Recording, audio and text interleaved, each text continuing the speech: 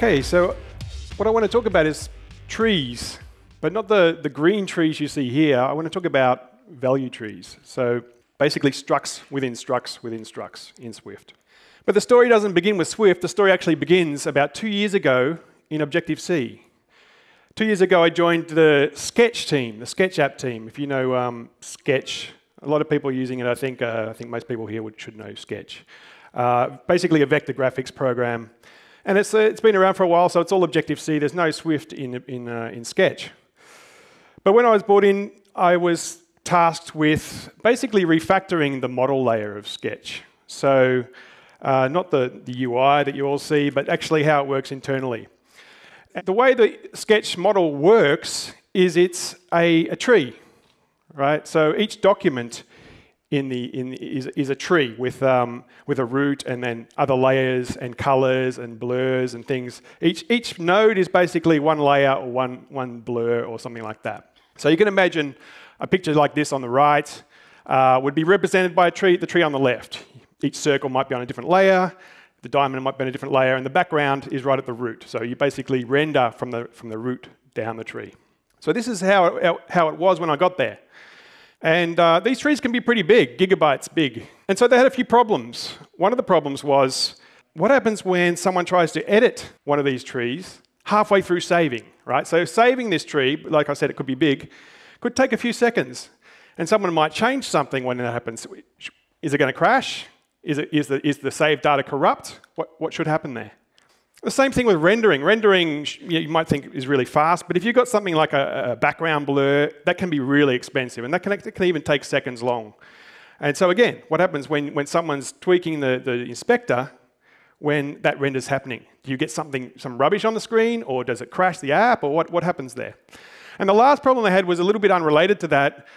It was undo was quite fragile. If you've ever used NS Undo Manager, basically the way it works is it just records all the changes in time, and when you want to undo, you play the changes backwards.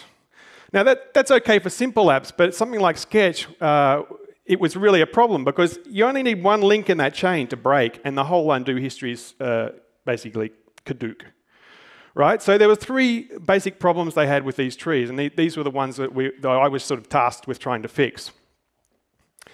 And the solution we came up with was immutable trees, right? Like these redwoods.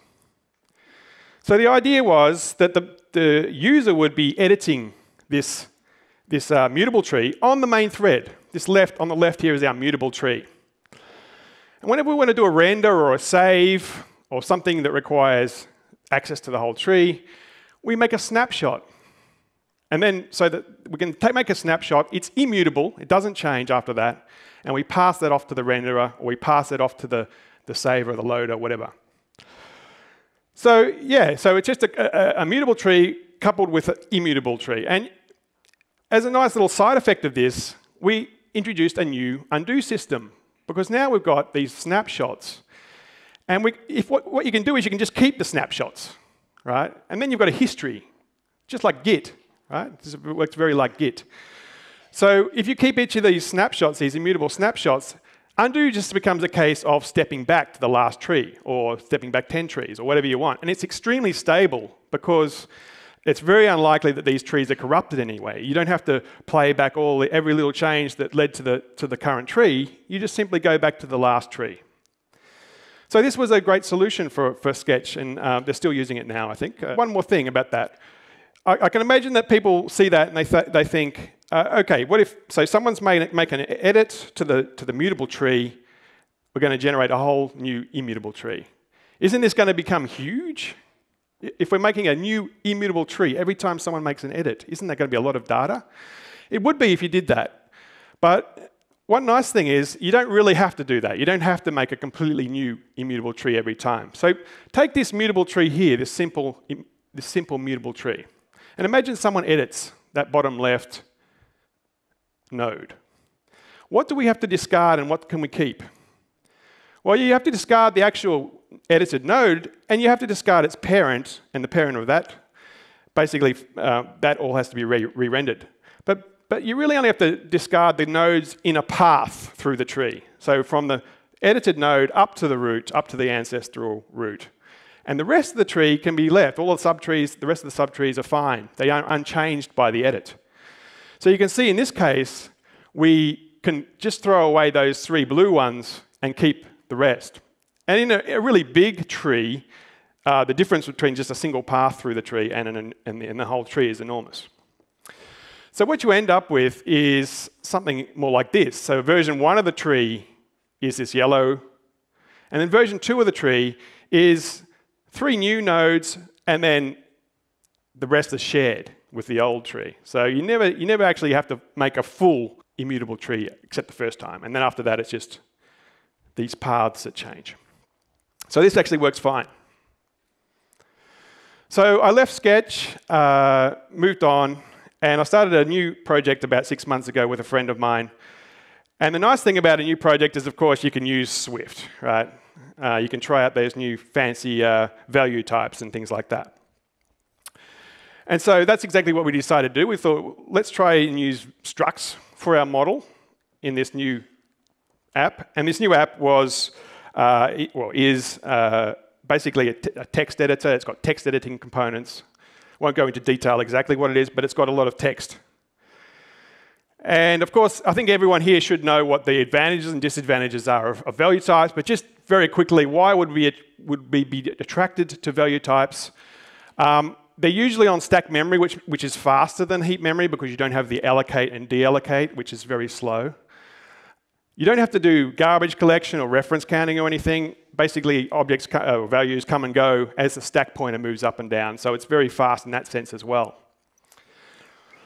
Maybe even more attractive to me than just the performance is the safety. So you can, whenever you give a value type to a function or you give a value type to another thread, it makes a copy of the value type. And that means that when you're working on that data, you don't have to be worried about data contention.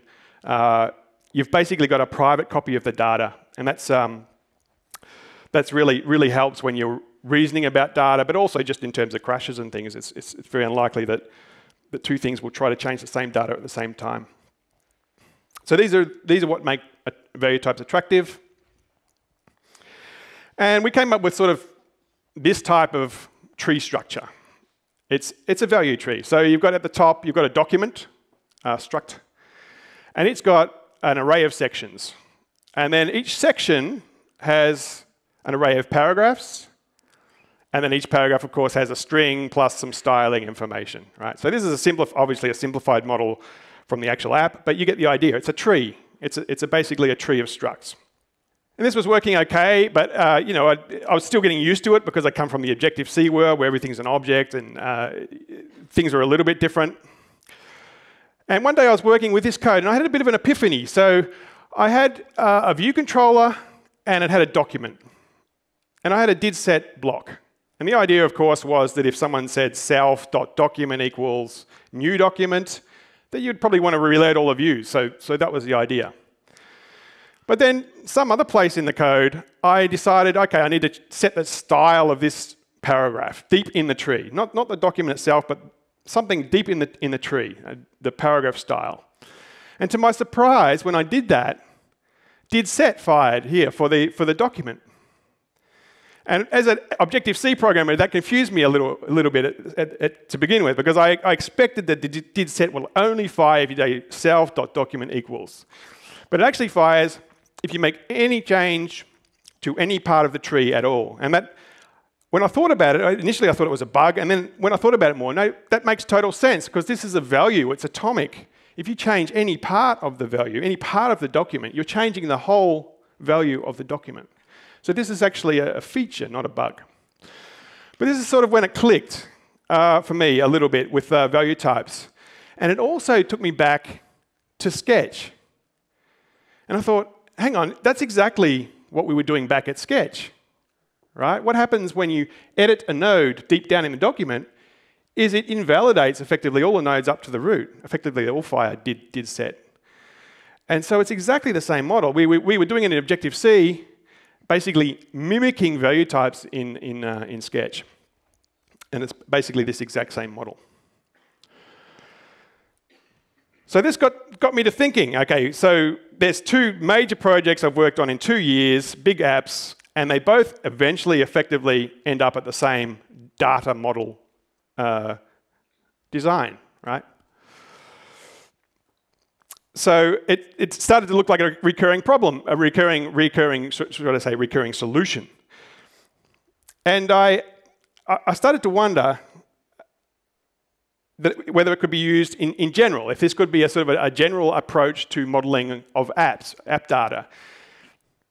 And could you, for example, make a value store, something like core data, based around trees? Instead of modeling things with the core data modeler and making a graph of entities and relationships, what if you tried from the start just to think in terms of value trees and just had your model completely composed out of value trees? And of course, if you're going to do that, you don't want to have to then put it all in core data. You sort of move it into core data. So could we have a value store that actually does that, right? You work with trees of data, of structs, and then it automatically gets saved to disk.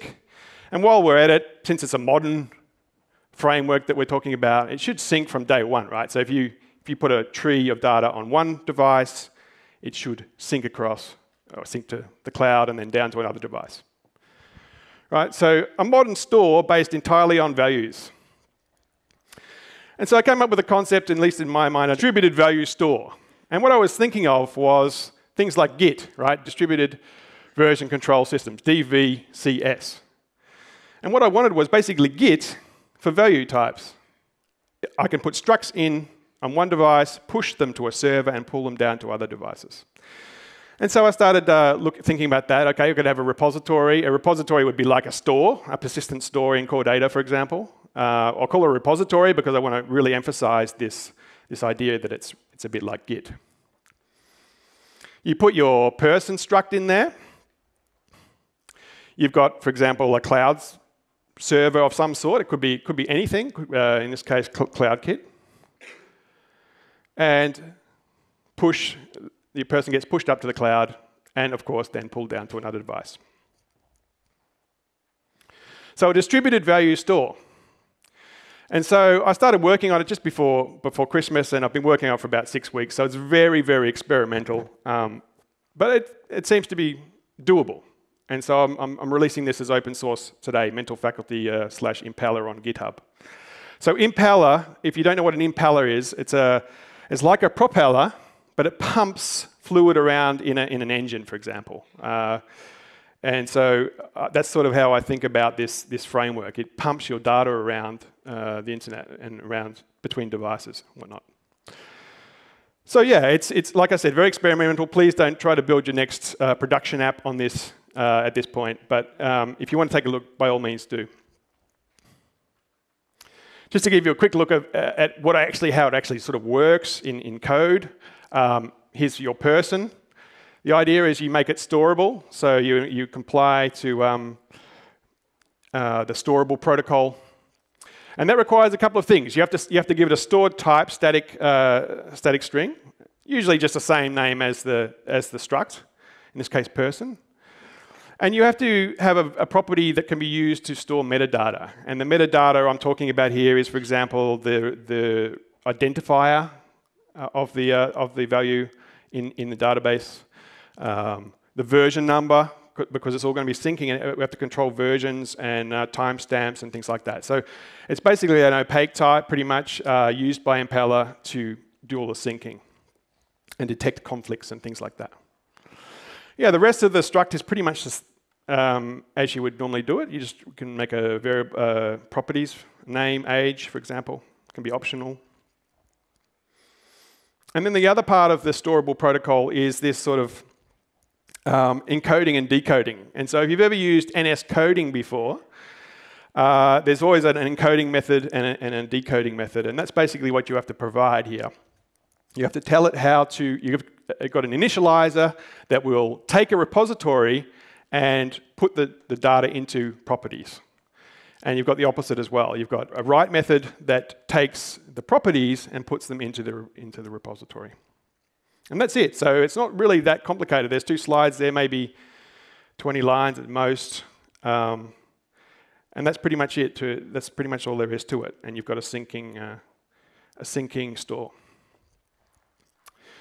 So that's all I've got time for. I would say go and have a look at Impala if you want to. If you don't want to, at least take on board that this is an interesting design pattern, this tree-based value types. And think about it, next time you're doing a project, think about, can I construct it in terms of value trees and see how that goes.